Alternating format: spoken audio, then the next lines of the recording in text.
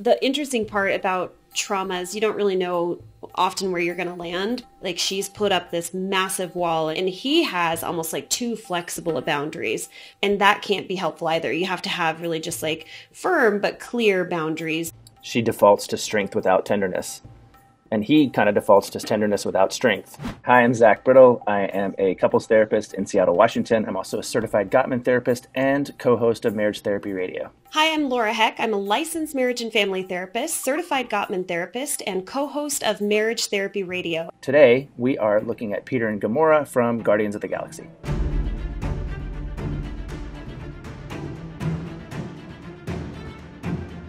So we're watching Guardians of the Galaxy. This is all about Peter, who's half human, half celestial. He was raised by a single mother on Earth until he was 8 years old, when he was abducted by aliens. And then he was raised in outer space. He grows up to be known as Star-Lord, one of the universe's most renowned outlaws. Gamora is Zehobarian. It's an extraterrestrial species from the planet Zen-Woberi. And she was a child of the interplanetary warlord Thanos, who murdered her parents and half her species and took Gamora as his own daughter. That's not nice. Yes. Okay, so then he raised her to be a deadly assassin, and the two first meet when Gamora tries to retrieve an ancient artifact known as the Orb from Peter. My connection is making us wait. It's just a negotiation tactic. Trust me, this is my specialty. So they've just met. They just escaped from prison together, and they're this is like their first Those are conversation. My father didn't stress diplomacy. Thanos? He's not my father. When Thanos took my home world, he killed Okay, my parents. my father's in not my front of father. No issues there. me. He tortured me, turned me into a weapon, It's the sharing. and he said he was going to destroy an entire planet. She's pretty cold and like standoffish, and she's the first one sharing, which I find to be pretty interesting with her character. Like, so this is very much so her showing some warmth in the relationship, because she's the first one that is being vulnerable. She's setting the stage for this relationship by opening up and sharing about her past. Right, but have you ever done this part where like you meet somebody and as you're getting to know each other, you start like with your most terrible story? It's like No. Well, Never. Okay, it's like trauma bonding, right? Like, oh, my parents divorced when I was 6. Well, mine divorced when I was 2. Or, you know, Yeah. we declared bankruptcy in high school. Well, we lived out in a cardboard box. So she's like, well, my dad murdered an entire species. I do think that it's important at this point to recognize, though, that like he seems very warm and personable, wants to get to know her, and she has been always the one that's kind of resisting that relationship. But in this moment, she's the first one to start with the vulnerability. She's the first one to start talking. So if you're looking at this frame, you just notice how he's leaning in. So with your body language, when you're turning your shoulders and your hips and your feet toward the person, you're really opening yourself up. And in this particular scene, you notice how she's just sort of standing with her shoulders and her hips sort of crosswise to him. And I'm already starting to understand that her character is much more guarded than his. And he is so much more open to wanting to make that connection, which I think is really fascinating that in this, you're going to see in this next clip, she's actually the one that starts with opening up and the vulnerability piece. I could see this playing out in a different way where maybe he first opens up and then she reciprocates, but that's not how it goes. Why would you risk your life for this? This is a really vulnerable moment. Like, she asks him a question, why would you risk your life for this? Which I think what she's doing is she's really trying to get to know him. She's trying to create some kind of a connection with him. And by asking that open-ended question, I think what she's saying is, I just opened up, now I want you to share about yourself. And so she opens that door for now him to reciprocate with that vulnerability, that openness. My mom liked sharing with me all the pop songs that she loved growing up. I happened to have it on me when I was... the day that she... when I left Earth. It's interesting, too, that these guys are both defining themselves through the lens of their parents, right? She's talking about who she is as a result of her father. He's actually talking about who he is as a result of his mother. It's just interesting how we tell ourselves a story about ourselves, I think. What do you do with it? Do? Nothing. You listen to it. Or you can dance. I'm a warrior and an assassin. I do not dance. Really? these two bond so quickly, and there's a lot of different ways. Usually bonding happens over time. It takes time to create that bond, as there's like incremental sharing and vulnerability that occurs. But the two of them, and like what you said, Gamora starts off by just pouring her heart out and sharing the most traumatic part of her life. But he reciprocates, right? So he honors the sharing and then reciprocates by sharing equally vulnerable things. And so the two of them have sort of leaped forward in their bonding and sort of created this unique intimacy between the two of them that took no time at all, just by sharing that vulnerable fact. I don't think it's necessarily healthy to begin a relationship with so much transparency. Obviously, you have to drive the plot forward in this case, but it takes time to build trust, as we see. No! Oh, what the hell? I know who you are, Peter Quill. You feel love. Yeah, I guess, I feel a general unselfish love for just about everybody. No. Romantic, sexual love. No, I don't. For her. No, that is not... The Gottman Institute actually just put out an article about different types of love, like they exist on different levels, right? So they are different, right? He has this.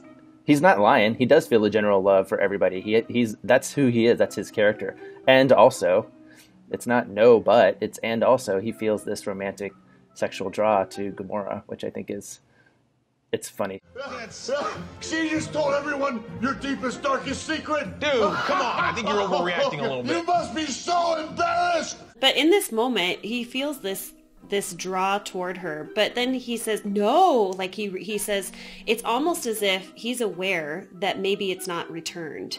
And there's such a risk in sharing your feelings for someone if you don't know how they feel about you, which is, I think, what's going on here is he's just been outed, and he's I think telling himself the story that she's not interested in him. So now he's backpedaling, and it feels like, like they're second graders on the playground, and he just, he's getting picked on by the bullies.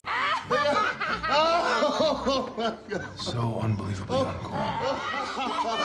And, even I think about this character of Mantis, and, as a therapist, she skips this part where she asks for consent, right? She's pretty innocent, so she doesn't kind of know how to play the game. But when you're trying to expose or at least reveal emotions that are hidden, I think you do need to ask for consent. And that's what we do in our office a lot, is we say, hey, let me test this theory. Like, is there something going on here that maybe is under the surface that we're not quite aware of? I do that anyway, just to see if they can affirm that my suspicion or my observation is correct.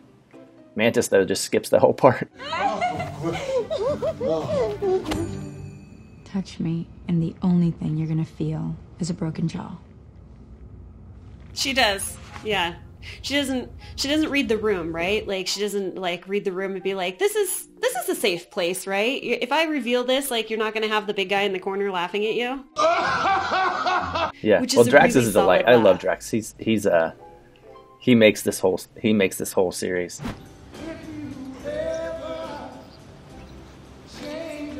What are you doing, Peter?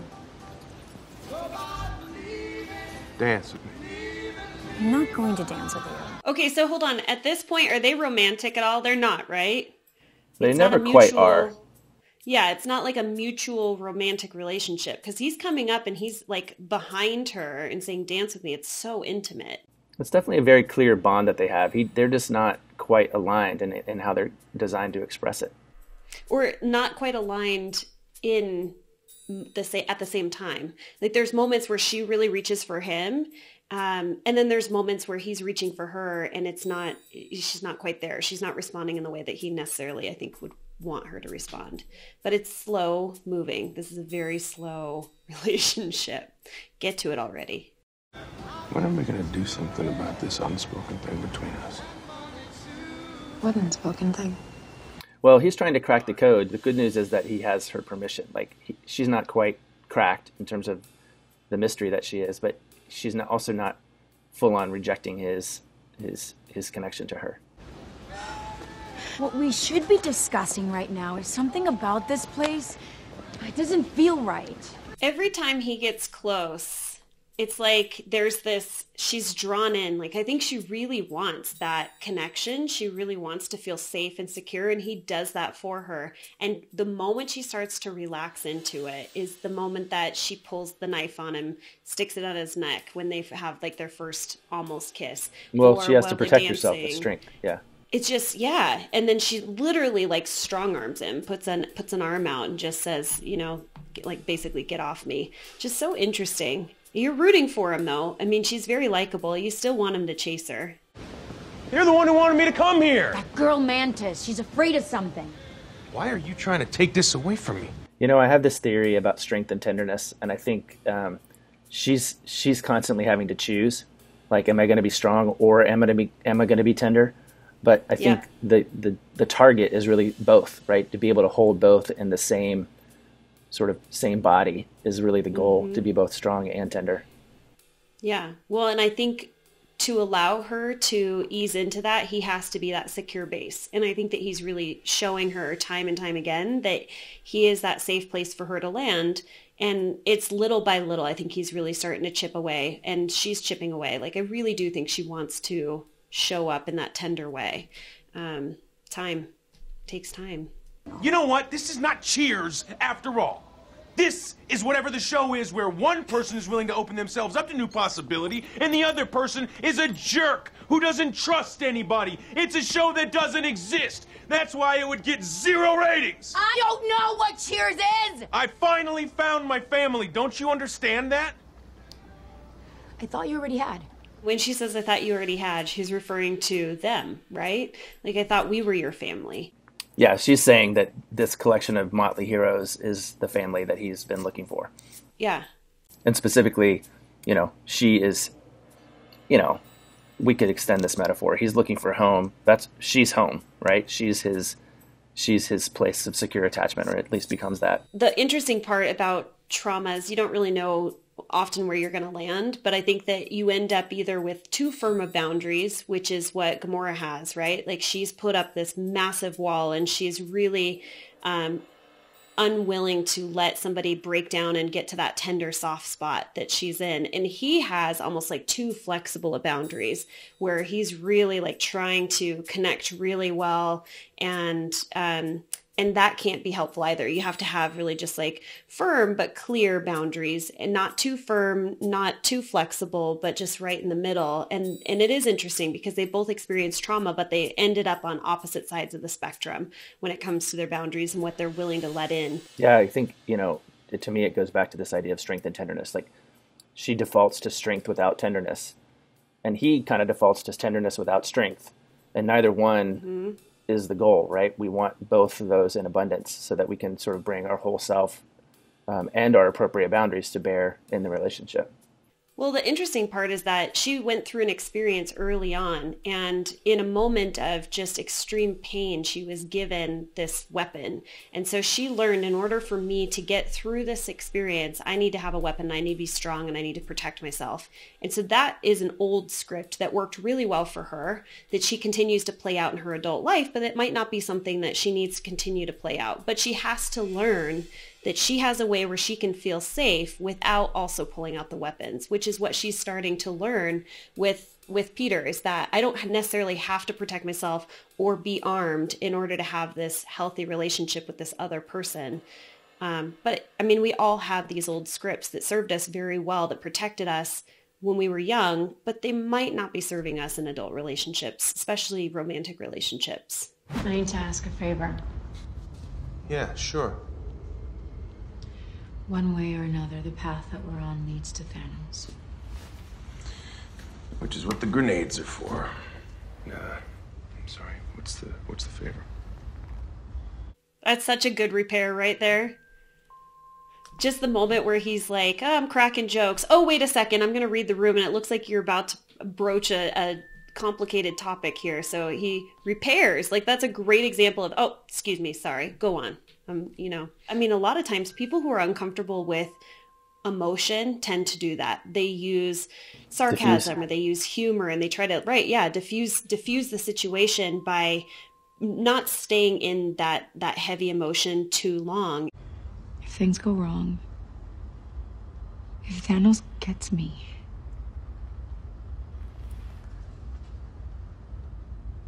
I want you to promise me.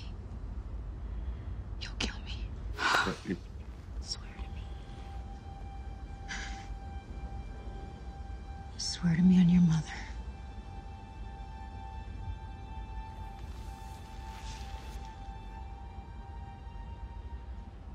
Okay. Big moment. There's nobody else on this, I was going to say on this planet. There's nobody else in the this galaxy, Yep. right? In the galaxy that she would ask. Like, he is her person, and she is asking something that obviously goes against everything that he wants. But I think this happens in relationships so often that you have to recognize that when your partner asks something of you, you have an opportunity to either say, nope, nope, not going to do that. Or you can say, you can yield. You can say, yes, I will do this for you. And this is obviously like the biggest ask of all asks. But I think this happens in real relationships, in real life, where people say, I have an impossible thing and there's nobody else on this planet that I would want to do this for me.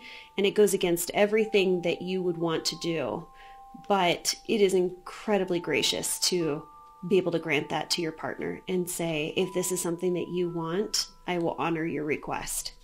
And that to me is the hallmark of healthy relationships, is being able to honor your partner's request as much as possible. Okay. Oh, wow. Okay. Yeah. See, when you say yes, it just brings the ladies in. Drax. How long you been there? Dude, how long have you been standing there? An hour. An hour? I think ultimately what she's asking is, can I trust you? And that's the underlying theme of all relationships is, will you be there for me? Can I trust you? Are you safe for me?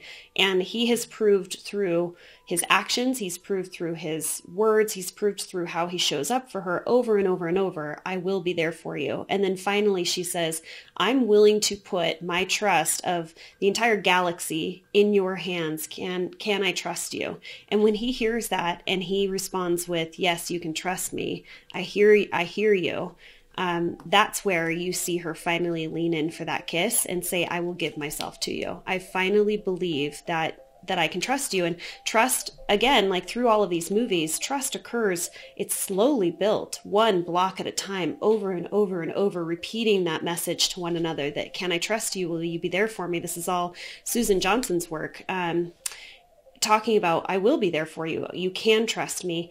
And I think we finally see, right? Like the two of them have that moment of embracing and both of them leaning in. Her walls come down. She's trusting. Now? Really? So Thanos has her. We're going to find out if Peter follows through on his commitment to Gamora. I like to think of myself more as a Titan-killing long-term booty call. Let her go. Peter. When people have a common enemy, somebody that they're fighting against together, it can actually make them quite a bit stronger. And, sometimes that common enemy is your kids. Sometimes that common enemy is your bank account. Sometimes that common enemy is your boss. Sometimes the common enemy is the flood in your basement. But when you can actually connect with one another instead of against one another, it really does create something quite special. And that's what happens here, for them. They're now completely bonded against this common enemy called Thanos. You promised. You promised. This gives me chills. And I don't even like this movie. Just the example, like this idea of trying to save the secret that she holds inside, that could be the enemy. And they could fight against each other in this moment where she says, kill me. And now all of a sudden she's the enemy. He doesn't want to kill her.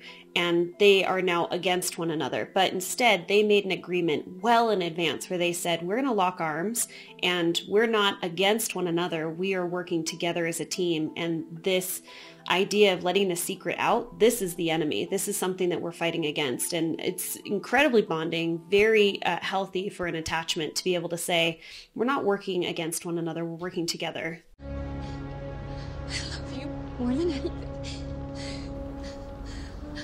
It's probably the first time she's ever said that, right? Out loud in her whole life, yeah. Mm-hmm.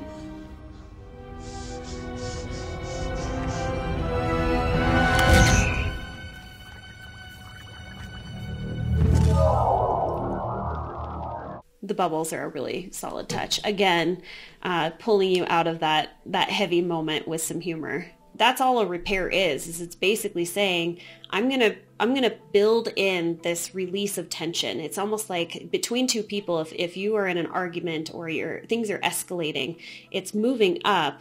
A repair, this is all Dr. Gottman's work, is really intended to just offer some relief in the moment to de-escalate you enough so that you can continue to stay in that conversation, stay in that moment. And so it's that, I mean, just as this is in this movie, it's like the intensity is building, you're feeling it, and then all of a sudden they're right in the bubbles, and you go, oh, you can take a deep breath, and now you can re-engage. What we see is this couple here who they bond quickly through shared individual trauma. We're ending right now with this shared trauma now that is actually creating this secure attachment that belongs to each of them uniquely inside their relationship. So I think that we get to share this relationship over, I think, 4 total movies is really, I think, a testament to how, it takes time and the ebbs and flows to finally get to the place of strength and both tenderness that they arrive at in their shared enemy of Thanos. So that was Peter and Gamora from Guardians of the Galaxy. I love these movies. I'm thankful that we got to watch them. Thank you so much, Vanity Fair, for having Zach and I back to give our thoughts on relationships. We'll see you next time.